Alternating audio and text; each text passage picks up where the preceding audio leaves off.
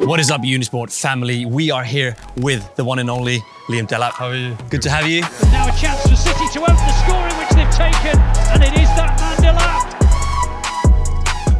You are a very, very young professional football player. Can you please just explain how the life is? Oh, you know, obviously as a young boy, all I've ever wanted to do is play football and to be playing football with my friends and everyone around me. It's a very good feeling. You're living the best life, right? Yeah, of course. For me, anyway. My thing's football, and I get to play every day. So it's beautiful. I mean, that's a dream. That's a dream that I had when I was a kid. Obviously, it didn't turn out the way I wanted, but I mean, there's a lot of people watching our YouTube channel right now who wants to be like you, who wants to be you, right? So, first thing, like, how did you even become a professional football player at your level? I think it's just years of just practice and, you know, probably since, well, from before I can remember, I've been kicking footballs around. You know, it's probably gets a bit more serious when you're 8 or 9, and pretty much from 8 or 9 I've been playing every day, training every day with different players and different coaches, and from them different coaches and players you learn so much that you can add to your game. So I think it's just a mix of learning and just practicing. And learning is exactly what we're going to do today, because you're going to teach our audience a few tips and tricks on how to score more goals and how to be an efficient striker. Perfect. All right, so do you have any like specific tips on what young players should think about to reach your level? I think the best thing is kind of being relaxed, but just kind of picking your spot in the goal and going for that. I think if you're relaxed, then you're not really having too much pressure on yourself. So if you pick a spot and you trust yourself to put it there and you practice it on a regular basis, then you should trust yourself to put it in that spot. Do you have like any specifics in terms of playing style, in terms of like movement or like striking or? Yeah, I think, you know, one that's talked about a lot is when you come across from like an outside position. I think hitting it low across the box is a good choice, because you can get it down to the keeper and it's hard for the keeper to jump down, and if he does save it, he can then parry it and hopefully another striker's there to pick it up. Would you go near corner or far corner? Far corner, yeah. Far corner. I think it's more chance of getting it low and scoring, and then if you don't score and the keeper saves it, then he's got a big chance of parrying it to one of your teammates. Yeah, exactly, like a rebound, something like that. Yeah. No, that's a good thing, but maybe don't reveal too many tricks, because you know you never know who's watching, and there might be an opponent there watching.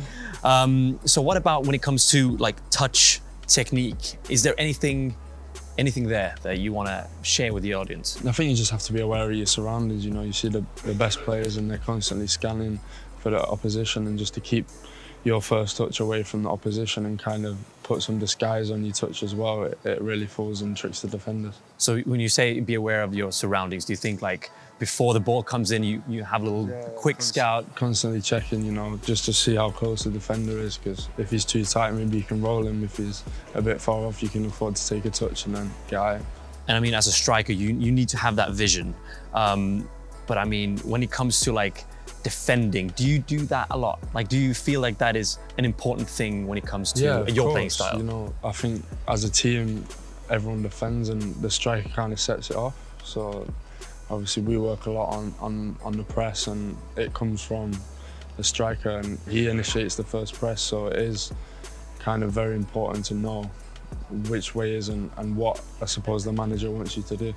All right, so if you're coming in from the side, from the flank, like how would you rather cross it? Would you go in, or would you shoot straight from outside the box? Yeah, I think, you know, it depends on how kind of inside the pitch you are. I think if you're 1v1 with a defender in around the 18-yard box, you can kind of get 1v1 against them, and kind of, if you're like me, I'm right-footed, and if I'm coming down the left, I think kind of wait for the defender to kind of jump in and then move it, and then gives me that little yard to then shoot, and I'd probably go for the far post because it's most difficult for the keeper. For example, if I'm a defender, right? So what skill move would you usually do against me, you know, if you're cutting in, for example? Maybe just a simple, like, shoulder drop. You fake to go one way and then come in one way, and it just frees you up that extra yard to then create space for a shot. Do you feel that get ever played out? You know, the same move, or is it like, do you think that defenders would fall for that until the end of time? No, obviously I think everyone analyses the players they play against before the game, but if you then mix it up and maybe do 2 inside and 1 outside, then it can confuse the defender, so then he won't know which way you're going. So it's just a classic shoulder drop, cut in, far corner. Yeah. And then if the goalkeeper takes it, then I'm there. Yeah, you're there. All right, cool. So that's a lot of tips for you guys to digest. It takes a lot of time, so you can save this video and rewatch it whenever you need that striker masterclass. It's been a pleasure having you. You too. Thank you very much. Thank you so much. And remember to like, comment, and subscribe, and I will see you guys in the next one. Thank you. Peace.